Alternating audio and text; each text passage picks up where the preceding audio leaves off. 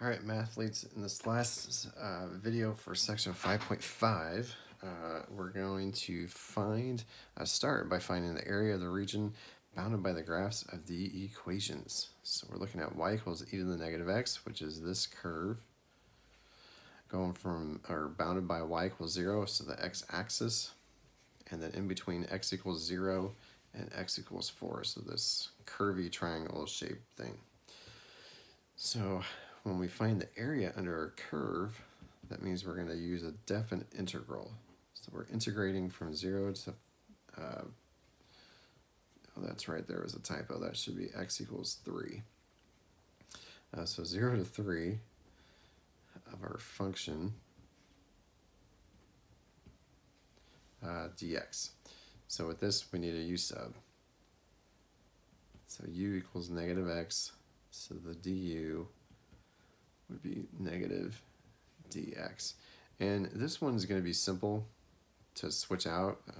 So let's just go ahead and switch out the bounds. So when x is 0, u is also 0. And when x is 3, u is negative 3. And I also need a negative inside and outside.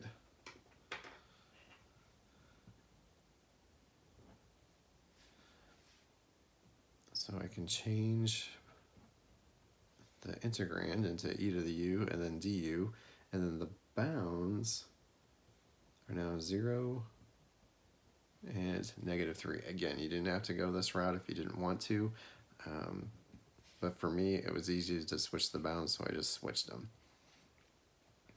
Okay, so integrate to e to the, or negative e to the u, and we're going from 0 to negative 3. So plug in the bounds. So negative e to the negative third minus the negative e to the 0. So 1 minus e to the negative third. Or you can flip it down to the bottom. Or get a common denominator if you want that.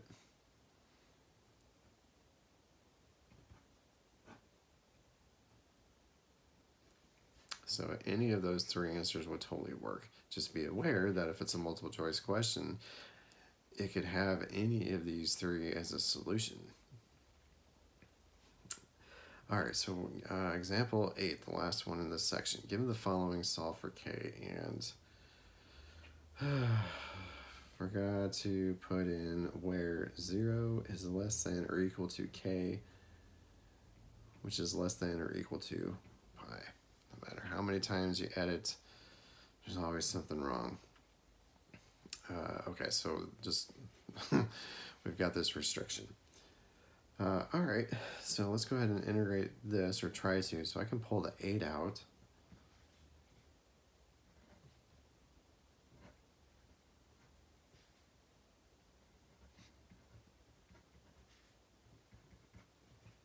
And then I can divide both sides by 8.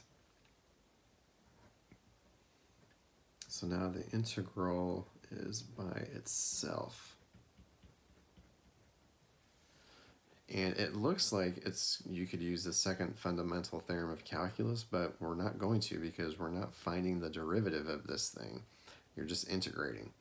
So don't just replace the variable with the k and then go from there. You got to integrate. So the integral of cosine is sine, going from 0 to k. So plug in the bounds.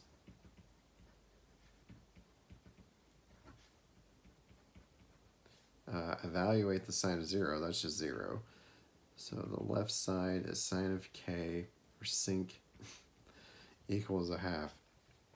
So where does sine equal 1/2?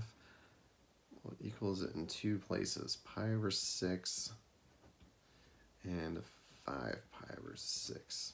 So we have two solutions for k. All right, that is it for section 5.5. So give the homework a shot, and as always, let me know if you have questions. All right, I'll talk to you later.